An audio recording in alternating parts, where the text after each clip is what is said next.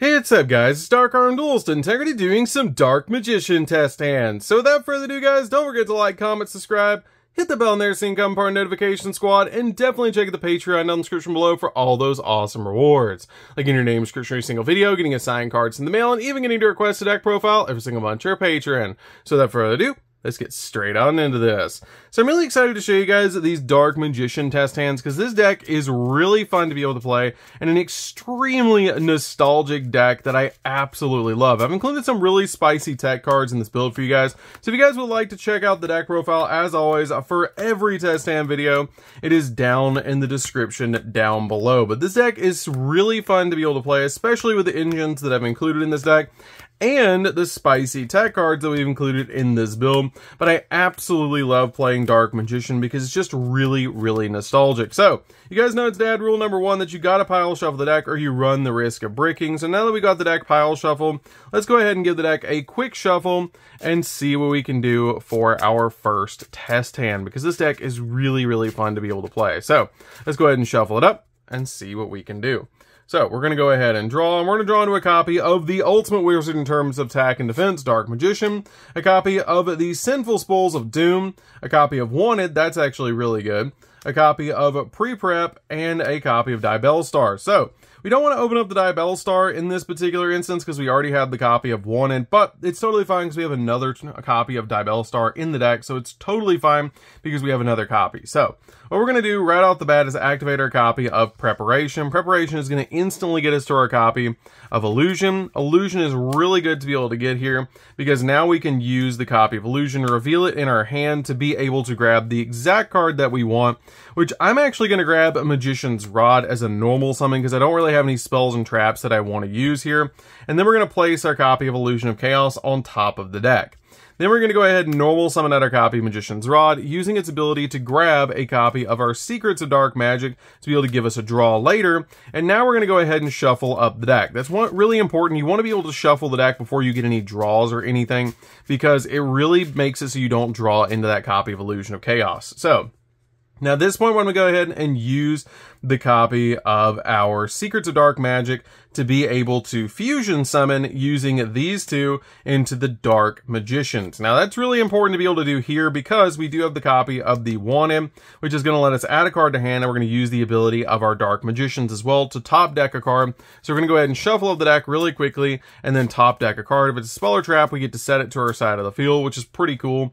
So we're going to go ahead and use the ability Chain 1, Chain 2, and we're going to go ahead and add a copy of our Soul Servant, which we're just going to set to our side of the field. And if it's a quick play, we can actually activate at the same turn of the copy of the Dark Magician. So now we use the ability of our Wanted to be able to grab a copy of our Diabell Star from our deck to our hand. And once we grab that copy of Diabell Star, we're going to go ahead and shuffle up the deck, and then we have more plays to go into because now we can put the exact card we want on top of the deck. So we're going to use the ability of our Soul Servant to put whatever we want on top of the deck. Because it was set off the copy of the Dark Magicians, we can put it on top of the deck to grab exactly what we need.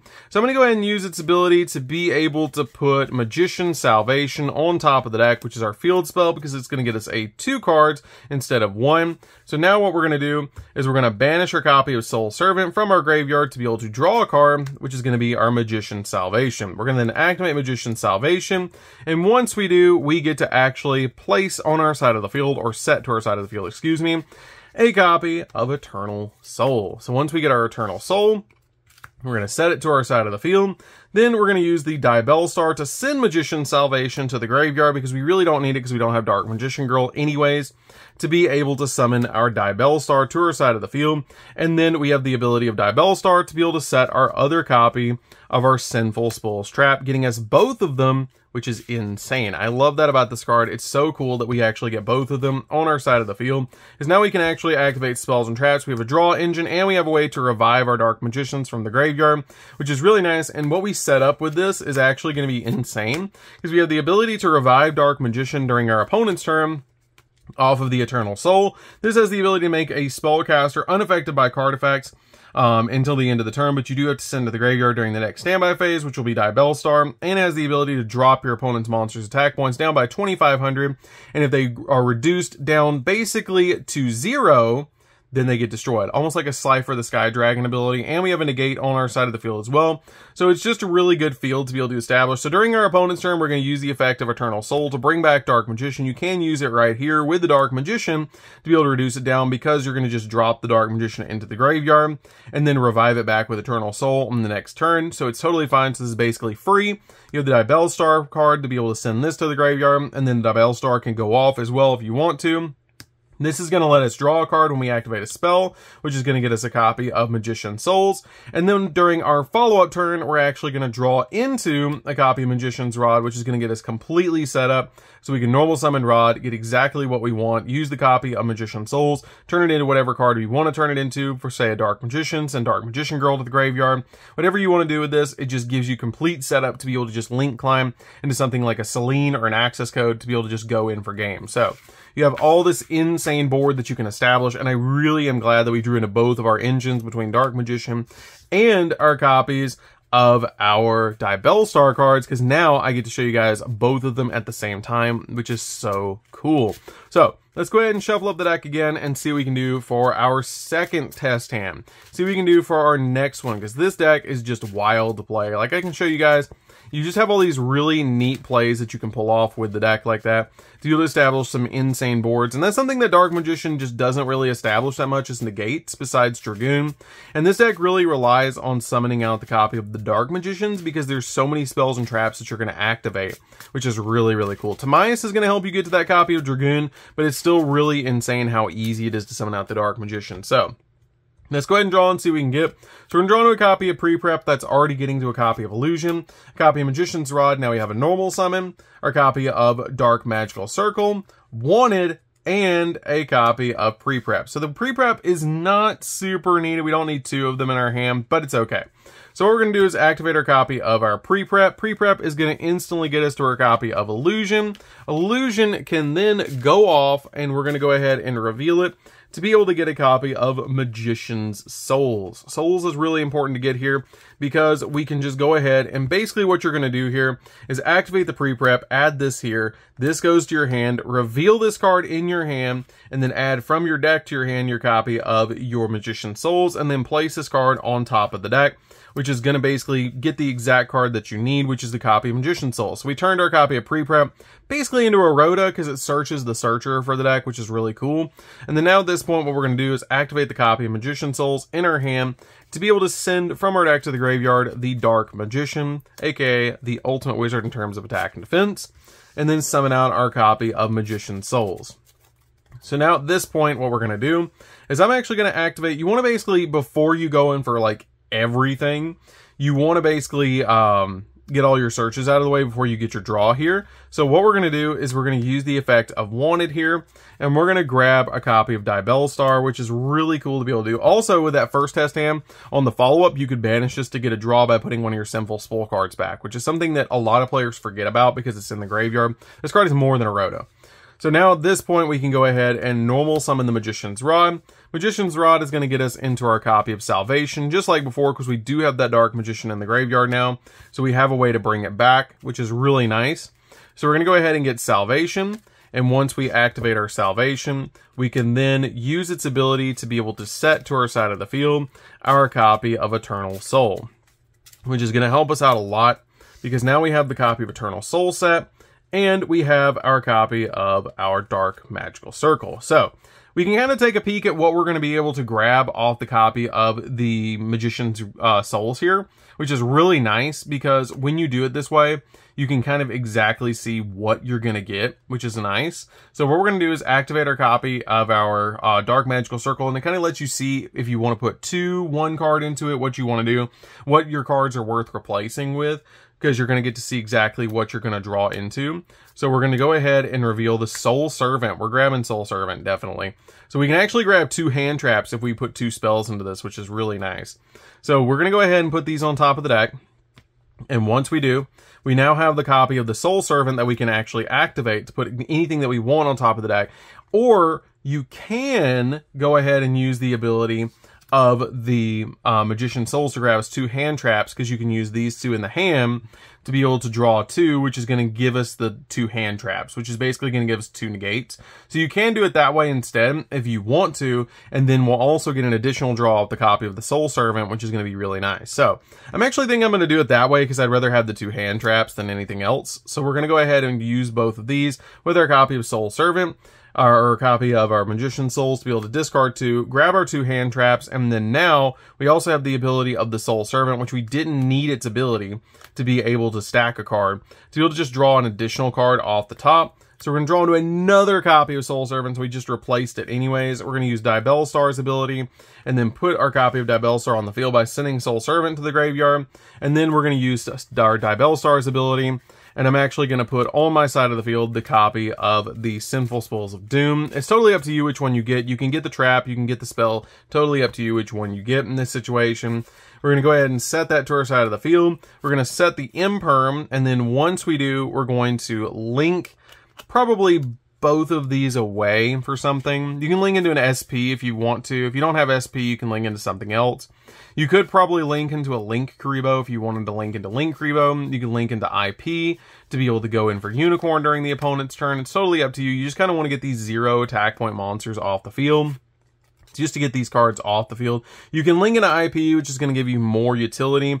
You can also link the Magician's Rod away for Artemis if you want to link away for Artemis. So then you, on the follow-up, you can tribute the Artemis, add this back to hand, which is another option. So you could just leave this on the field like this if you wanted to, and then go like this if you want to do this, which is going to give you a little bit more plays to be able to just tribute during the opponent's turn, so you can get another card, because we already have the copy of Eternal Soul. We have, basically with this setup, we have a Banish with the Magician's Dark Magical Circle, because what we're going to do here is we're going to revive back the Dark Magician, and once you revive Dark Magician, this is going to give us a Banish. You have a Negate with the Imperm. You have this that can basically board wipe with the copy of Dark Magician.